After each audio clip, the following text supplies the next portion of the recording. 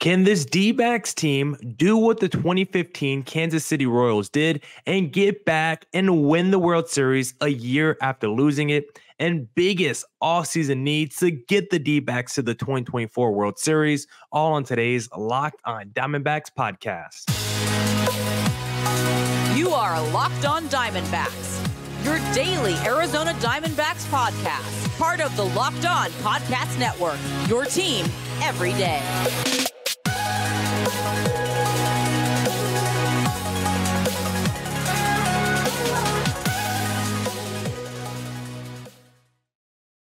Welcome into the Locked on Diamondbacks podcast, part of the Locked on Podcast Network, your team every day, listening to who? The always charismatic host of this podcast, Millard Thomas. Please go check out my website, millardthomas24.myportfolio.com to see all my latest work. Today's episode is brought to you by FanDuel. Make every moment more. Right now, new customers get $150 in bonus bets with any winning $5 money line bet. That's $150 if your team wins. Visit FanDuel.com/lockedon to get started. And thank you for making Locked on Diamondbacks your first listen every day. I would not be able to do this podcast without you, my loyal listeners, sharing, subscribing, reviewing, doing all that so I could do this podcast for you. Thank you. It's free and available on all platforms, so please continue to tell your friends. And on today's podcast, we're going to be talking about the biggest offseason needs for the D-backs. Can the D-backs pull off what the 2015 Kansas City Royals did and get back to the World Series and win the World Series a year after losing it? But I first want to talk about how even after the D-backs lost the World Series, I know everyone is feeling feeling down, not dead. Everyone's feeling down. Maybe you are feeling dead after, that tough last three games of the World Series you had to watch. But I know everyone is feeling down and sad, but I just want to talk a little bit about why there's no place to go but up for the D-backs and why everyone should be feeling optimistic about the D-backs moving forward, about their future, because like we've been saying all postseason, this D-backs run, it was so great because this D-backs team exceeded expectations when you consider the opponents that they played every round.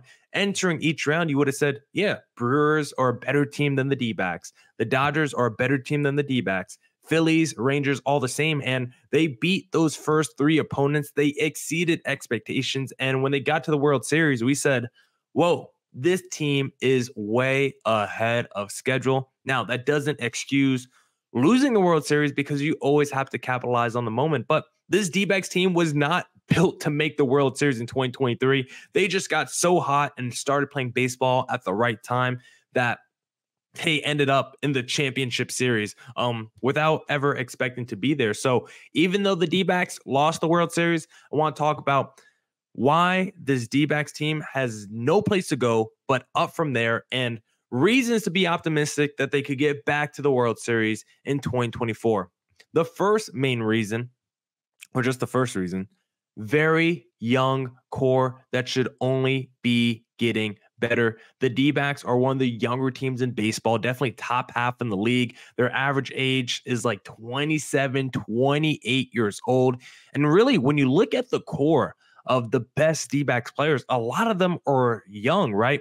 Gabriel Moreno, first season with the D-backs, first full season in the big leagues, 280 average, 740 OPS, and just played stellar defense behind the plate. Arguably the best defensive catcher in baseball, only 23 years old. If he taps into another level of offensive ability like we believe he has, because we think he can be one of the best pure hitting catchers in Major League Baseball. Maybe he's not like a 30 home run guy, but he could be 15 home runs, 15 stolen bases with like a 290 average and just do damage in the middle of your lineup.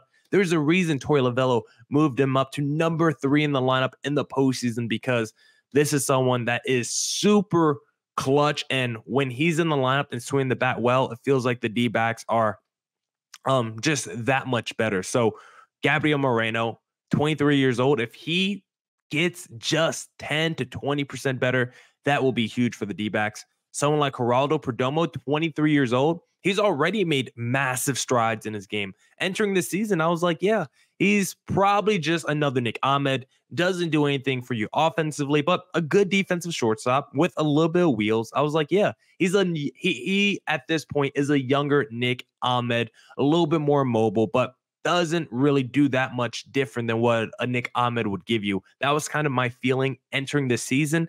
And little did I know, Perdomo, all-star season this past year, and in the postseason, he was really good as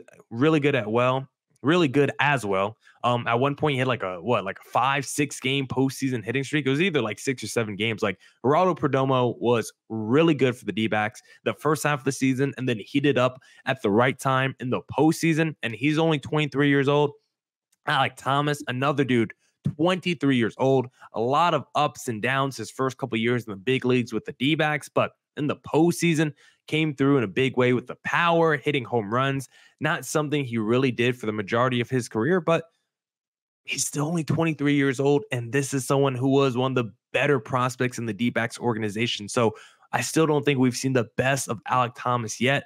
Then, of course, the rookie of the year, Corbin Carroll, only 22 years old, and considering in his first season in Major League Baseball, he's a 25 home run, 54 stolen base, almost a 900 OPS guy, 116 runs. Like this guy, that's his first season in Major League Baseball. I have to believe he can get better. And then even in the rotation, Zach Gallen, 27 years old. Brendan Pfaadt, 24 years old. We'll see about the Ryan Nelsons, but he's in his mid-20s. So is the Tommy Henrys. So is the Dre Jamesons. Like this D-backs team and the core of this team is just so young. And even the older players, the vets on this team, the Merrill Kellys, the Christian Walkers, like Christian Walker, even though he's, how old is he? 32 years old. He's still arbitration eligible. That's how young he is in terms of his in terms of his Major League service time. Merrill Kelly is in his like 4th season in Major League Baseball. Let me double check. 5th season in Major League Baseball. So it's not like he's been around like 10 years despite being in his early 30s. Like Merrill Kelly is still pretty fresh. Christian Walker is still pretty fresh for considering their age. So the core of this D-backs team is still very young. And if any of those guys get better entering next season, this offense can hit another level that we didn't even see in 2023. And then the second reason why we should still be feeling optimistic about this team moving forward, most of the young players on this team, most of the core of this team, either locked up or arbitration eligible. When you go up and down, Alek Thomas, arbitration eligible, of course. Christian Walker, another year of arbitration before he hits free agency. Corbin Carroll, locked up like the next 7 to 8 years. Ketel Marte, locked up the next few years. Merrill Kelly, locked up the next couple years. Zach Gallen, still under arbitration. Like most of this D-backs team, most of their best players, when you look up and down their lineup, the Morenos, the Walkers, the Martes, the Domos, the Carrolls, the Thomases, like all those guys are either under contract for the next few years or are still arbitration eligible. Christian Walker is the only guy who has like 1 year left. That makes you a little bit nervous, but everyone else locked up. Zach Gallen still got a couple more years of arbitration. Merrill Kelly under contract for at least 2 more years. So it's like everyone who was critical to this D-backs team this past season is not going anywhere for the foreseeable future. Number 3, this team might spend some money for once. Ken Kendrick has been talking. He went on the Burns and Gambo show saying, you know what? Since the D-backs had this deep postseason run, they made a lot more money than they expected. He might finally open up his purse and spend some money. That is from the words of Ken Kendrick. And if that happens, whoo, now I don't know what that means. Does that mean you're just going to spend, or does that mean you're going to look at players with like a 15 to 18, $20 million price tag? Or does that mean we're actually going big fish shopping with someone like Shohei Ohtani on the market? I can't really expect the D-backs to get in that kind of dance, but there were rumors that the D-backs were interested in Xander Bogaerts last season. And of course, he signed that massive deal with the San Diego Padres. So I wonder if this offseason, if the D-backs do try to give someone 15 to 20 a year, or maybe you just sign multiple dudes to 12 to 15 and really try to round out this roster. Maybe you go for 1 big fish or 3 really good fish. I don't know the best way to say that analogy, but I do want to see the D-backs spend some money this offseason, and maybe they could turn into a little free agent destination. Baseball is one of those sports where I truly believe it does not matter about the market size.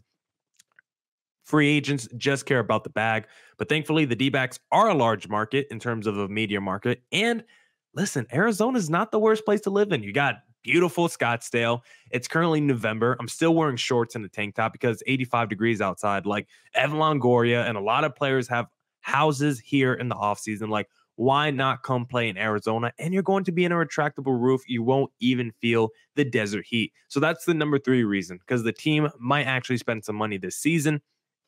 And then the last reason why we should be optimistic about this team still moving forward on our chances to get to the World Series next year, there is more young talent on the way. This team is not even done infusing with young talent, because you still got Jordan Lawler, who was on the roster this postseason. He really did nothing, right? We barely saw Jordan Lawler. He had that one at bat, and then what was it, like game 4 where he drew a walk? Like, that was about all Jordan Lawler did. He didn't make much this postseason, but was that game 4 or was that game 2? I don't even remember when I saw Jordan Lawler in the World Series, because it was not that significant when we saw him. But he's going to get potentially a full season next year on the D-backs roster. Like Jordan Lawler playing maybe shortstop, maybe move Perdomo to third base. I don't know, but a potential full season of Jordan Lawler, we'll see how much that helps the D-backs. Drew Jones, he's not around the corner, but still, if he is the guy that he was drafted to be, or at least 80% of what he was expected to be, and he comes up in the next 2 to 3 years, like that could be a massive upgrade and addition to the lineup as well. If you want to talk about dudes who could be on the team in the near future, Ivan Melendez and De Los Santos are both third basemen in Double-A right now. And talking to Lindsey Crosby of Locked On MLB Prospects, he likes those guys a lot. There's some potential rotation guys with the Human Lins, maybe the Blake Walstons of the world. Like, there's still so much young talent for this D-backs team that we barely saw this past season. Like, maybe you get more Slade Coney and Bryce Jarvis next season. Like, I don't know, but there's still so many young dudes in the farm system that we haven't even added to the roster, that haven't even made an impact for the D-backs yet. The D-backs still have one of the best farm systems in Major League Baseball. And if you add that talent to what we already have on the Major League roster, this could be one of the scariest teams to face over the next few seasons. Now we'll talk about if the D-backs can be the 2015 Royals, get to the World Series next year, and get their redemption. And if you think the D-backs can do that, why not place a little futures bet on FanDuel Sportsbook? Because score early this NFL season with FanDuel, America's #1 sportsbook. Right now, new customers get $150 in bonus bets with any winning $5 money line bet. That's $150 if your team wins. If you've been thinking about joining FanDuel, there's no better time to get in on the action. The app is super easy to use. There's a wide range of betting options, including spreads, player props, over-unders, and more.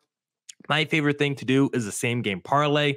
And guess what, guys? It's also basketball season. So when the Lakers are playing, I like to take the Lakers money line, the over on LeBron James points, because he's still the GOAT despite being in year 21, and the over on AD rebounds. And sometimes that hits, sometimes it doesn't. But when it does, I like adding a little money to my pocket. So visit FanDuel.com/lockedon and kick off the NFL season. FanDuel, official partner of the NFL.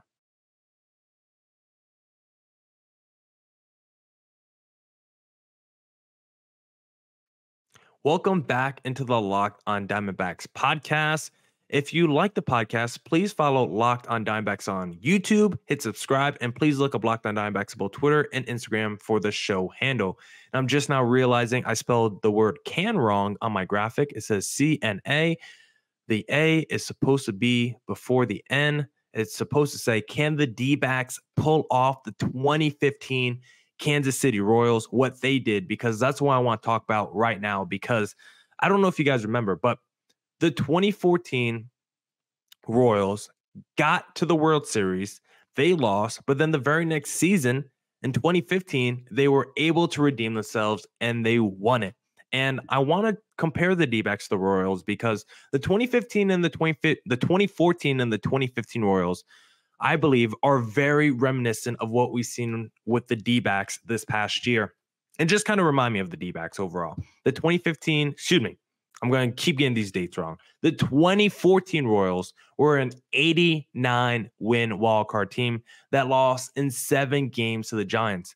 But it was a super improbable run when you consider their history. This was a team that had not been to the postseason since their last World Series, like 30 years earlier, and the lack of offense in 2014. This Royals team on paper was not very good in 2014. Look at their lineup. I don't think they had one everyday guy with at least an 800 OPS. Their rotation was good. Their bullpen was good, but on paper, it was a pretty average team. The runs per game, league average, slightly below league average. Like, there was nothing special about that 2014 Royals team, but they were able to make a run all the way to the World Series. But the very next season, the 2015 Royals, a year after losing the World Series, brought back pretty much the same lineup, and all the dudes who had a taste of the World Series in 2014 had a better year the next year. I'm hoping the same can happen to this D-backs team. I'm hoping getting that World Series experience unlocks a different level of confidence, knowing you're on the heels of being the best team in baseball. I'm hoping this D-backs team just goes into next year with a different level of swagger. And they already had swagger. Guys like Carroll, Ketel Marte, Christian Walker already had swagger. Torey Lovullo was already keeping receipts and was like, listen, we're going to take you guys out just because you don't believe in us. I'm hoping next year the D-backs can play with the same chip on their shoulder. Now, I don't think people are going to be taking the D-backs for granted. Now that you went to the World Series, you can't just play the underdog card every game, I think. I think once you're the World Series runner-up, teams are going to have a little bit more respect for you entering next season. But when I look at the formula for the offense for how the Royals won in 2014, it's very similar to what the D-backs did this past season. It's the main reason why the 2014 and 2015 Royals feel so reminiscent of this D-backs team and reminds me so much of this D-backs team, specifically the 2015 Royals, because that team that won the World Series, their offense was basically the same as what the D-backs did this past season. A lot of sacrifice hits, a lot of stolen bases, and a lot of non-home run extra base hits. The Royals finished second in steals and second in batting average and third in doubles. This was a team that played exactly like how the D-backs did this past season, because the D-backs were not a big home run hitting team, but they did get a lot of doubles and triples because of their speed, where they did finish second in the National League, I think, in stolen bases, and they did hit for a pretty solid average as well. So like the 2015 Royals basically had the same offense that the 2023 D-backs did. Now, the only difference between those two teams from a pitching perspective, I think the D-backs rotation right now is better than the one that the Royals had in 2015. Now, the Royals did have an elite bullpen, so the D-backs can still improve in that area, even despite what we saw from the D-backs bullpen this postseason, right? Because the bullpen was pretty nasty for the D-backs this past year, at least in the postseason, except when we got to the World Series. But I think we can still improve in the bullpen. We can still improve in the rotation. I think the lineup is already as good as the Royals 2015 lineup, and that can still be improved as well. This D-backs team can go out there and add pieces to this team. I don't see why they couldn't come back and be in the World Series mix again next season. The Phillies obviously didn't make it back this year because, of course, the D-backs took them out, but I love what they did this offseason. They didn't just sit on their hands after going to the World Series, last year. What did the Phillies do? They went to the offseason and they spent big money on Trey Turner, who had an all right regular season, but then turned it up in the postseason. And you went out and added to the rotation, the bullpen a little bit as well. I love what the Phillies did this past offseason. And I hope the D-backs can look at what the Phillies did and say, you know what? Let's not sit on our hands and let's add to the core that we already have. The 2015 Royals also came back and won 95 games the very next season, and they also won that division that year. I think this D-backs team next season could be in the 90-plus win category and also win the division, because as I'm currently looking at the NL West, the Dodgers are always going to be a dangerous team. I'm not going to disrespect the Dodgers, but after playing them in this year's postseason and even the regular season, I don't think the D-backs are going to ever fear that Dodgers team ever again with the nucleus that they currently have. The Giants are trotting out a new manager once again, right? I believe they are. And we just don't know the ceiling of that Giants team. I think we do know. They don't really have a high ceiling. That's a high floor team. They have good major leaguers, but they don't have stars on that Giants team.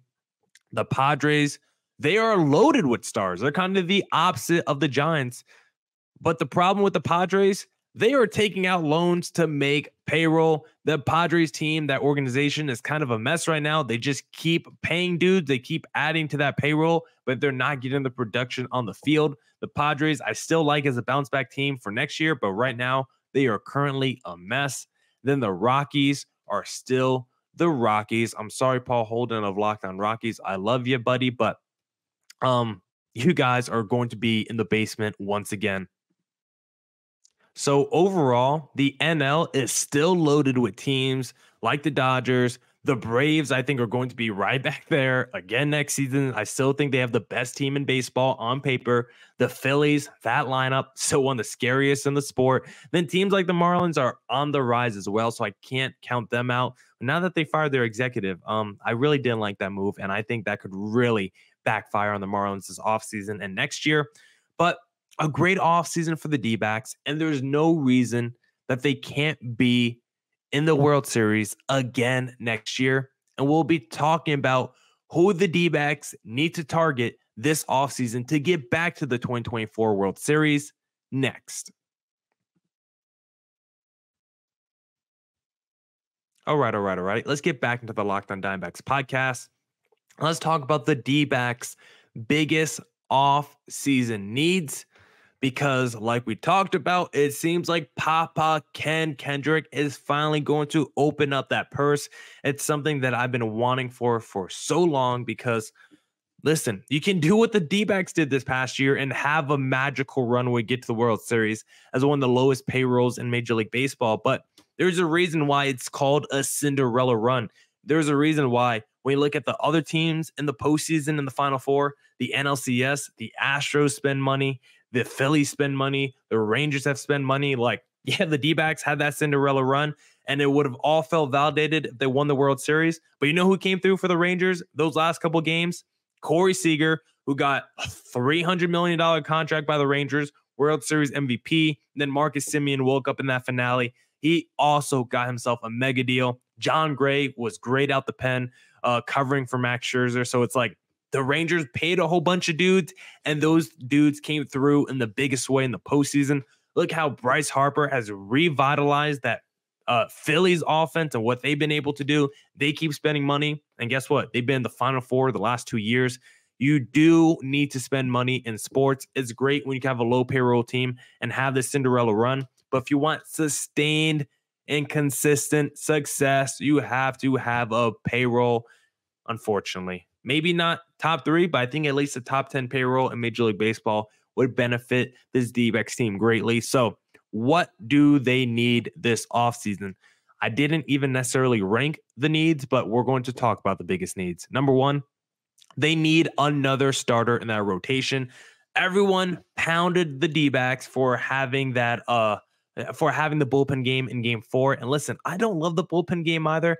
I would much rather have a number 4 starter. I think the discourse was way too far on what the D-backs are doing with their game plan, but I do agree D-backs need a number 4 starter, and not even a dude to be slotted into that number 4 rotation, but the D-backs need another starter. And realistically, I want someone that could be a very high-end number 2, maybe masquerade as a number 1 if Zach Gallen or Merrill Kelly gets hurt, because I don't think the D-backs need to go out there and spend $25 million a year or however much Blake Snell is going to get. If there was like a Max Scherzer or a Jacob deGrom, I don't think they have to go after those guys. The kind of guy that I do want, who I think is going to be a free agent, like a Jordan Montgomery type, like what we saw from the Texas Rangers, like a nasty Nate Eovaldi or Jordan Montgomery, are the types of pitchers that I want the D-backs to go out there and add to their rotation.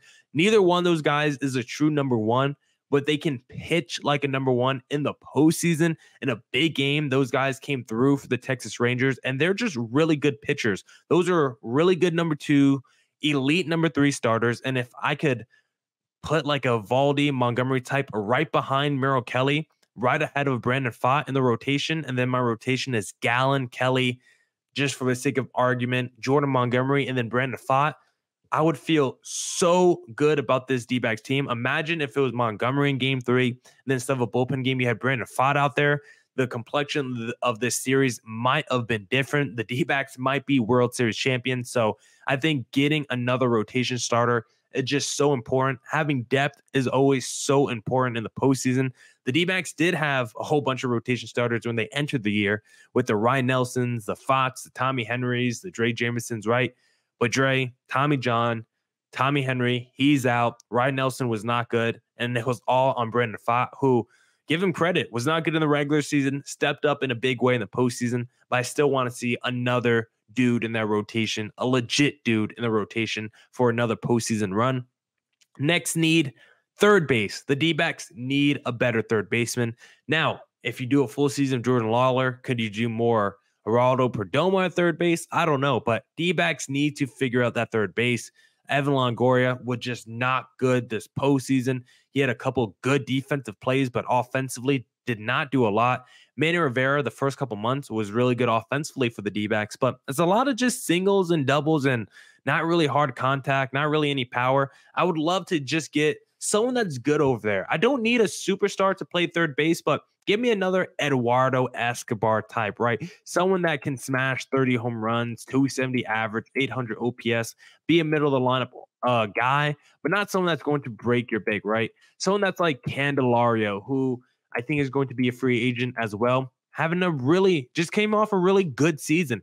Not elite, but 807 OPS, 20 plus home runs, like just someone that is good, like the Lourdes Gurriel, Tommy Pham of third base.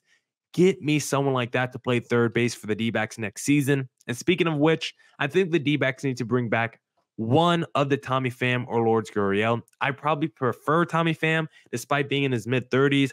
I think he runs a little bit better than Lourdes Gurriel, and I trust his bat a little bit more as well. Now, if it was Gurriel as the answer that the D-backs want to bring him back, I wouldn't mind that as well. He was with us from day one, so clutch in the first half of the season. Love the energy he brought. I think both of these guys bring something to the locker room, but different. There's like a stoic veteran leadership with Tommy Pham, and then there's like a more fun, lovable, positive energy with Lourdes Gurriel. Love both of what they bring intangibly to this D-backs team, and both of them have a pretty good bat as well. So I would like to see one of those two guys come back to the D-backs next season.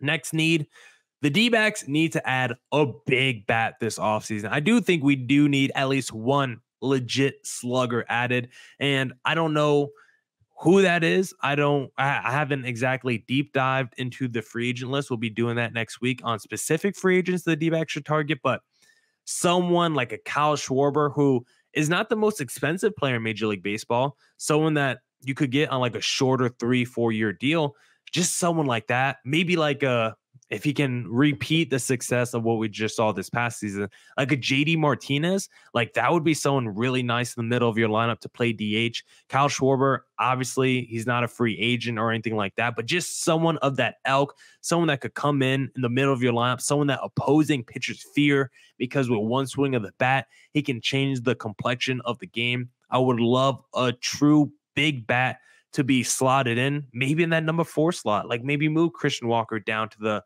number 5 hole if you could find a legit cleanup hitter. So I would like another big bat in the middle of this D-backs lineup.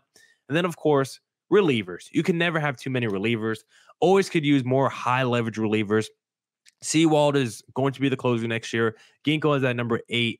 It has that 8th inning lockdown. Can we find a shutdown 7th inning guy? I don't know if those guys really exist anymore. It's just kind of all based on situation at this point, but I could use another lefty. I could use a couple more dudes that throw really hard, a couple more strikeout artists. Just always can improve the pen. So if the D-backs can go out there and improve the bullpen this offseason, that is always a major need for every Major League Baseball team. So the D-backs answer those questions and concerns. I don't see why this team can't be the World Series representative for 2024.